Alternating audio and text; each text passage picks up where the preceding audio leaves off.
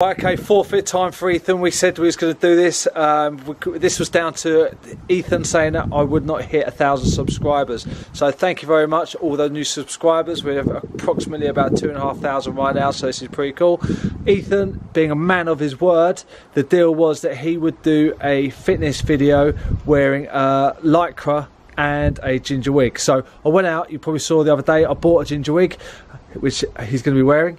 He's also going to be sporting the new SGUT MX t-shirt in a very nice colour that is appropriate, and he's also sporting the lycra. So anyway, let's go. Take it away, Ethan.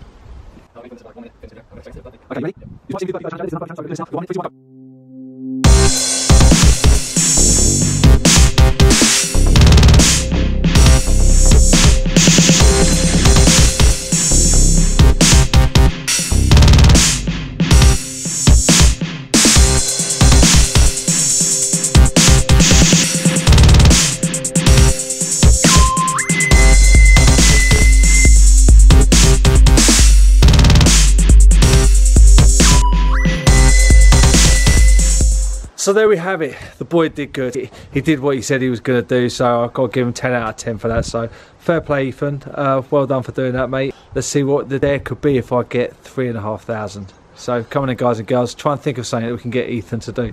Let's really make this fun.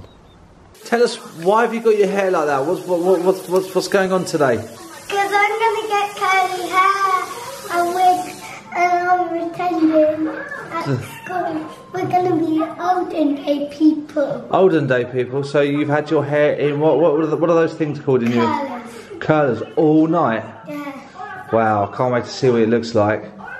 I'm going to have my hair down. Okay, Mum's going to send us a picture of what you look like when you're dressed up, okay? But make sure you give us a big smile. Get in action. Get in there. What's that noise? I can hear somebody. Who is it? It's not Smokey, he's down there. Oh God, who's eating all my food? Who are you? Robinson Crusoe.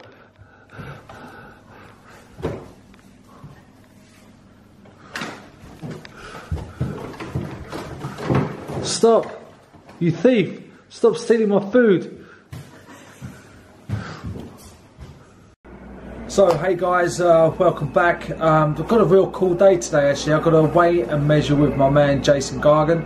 He's been going through quite an intense process with his diet and his training with me as of late, so I'm really interested to see where he's ended up now after this sort of like 3-4 month journey that we've kind of been on. Also, we've got quite a lot going on with the shoots today. There's Ben Marks doing his shoots down here today. So we've got Kai Woodman. You saw him on the previous vlog. You know, sort of giving you a very honest approach as to his feel about bodybuilding and the downsides of it, I guess. We've also got the female sort of representative of the underground gym as well, Miss Emma Howie.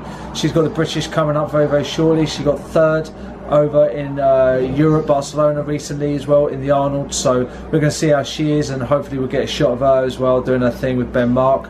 Then I've got Danny Ives is in as well, so I'm going to put him through a functional sort of circuit utilising a kettlebell. This is something that you can do at home if you've got a kettlebell. That is just literally a bit of back workout utilising the kettlebell as well as his body weight. So we'll put that together in a little sequence, and hopefully you can do another 6-minute challenge with Danny. Anyway, let's go and see what these guys and girls are doing in our gym dressed with virtually nothing on. Alright, it's a tough day here in the underground gym. Let's check this out.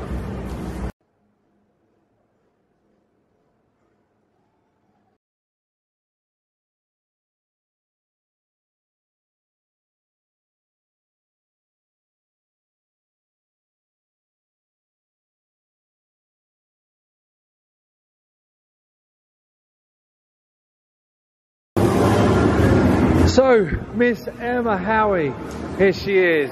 Last time we saw Emma, well, it must have been about a couple of months ago on the treadmill. Yeah. Do you remember that? Yeah, I was like heavy then. Vlog a second ago, you just came back from Barcelona, yeah, where we got 3rd, yeah, which was mega. What's going on this week? British finals. He gave me a head British finals. Okay, and how are you sort of feeling? We're going to get on with that? Pretty good. So yeah? the same weight I was this time last year. Amazing. And yeah, so I've got lots of energy still.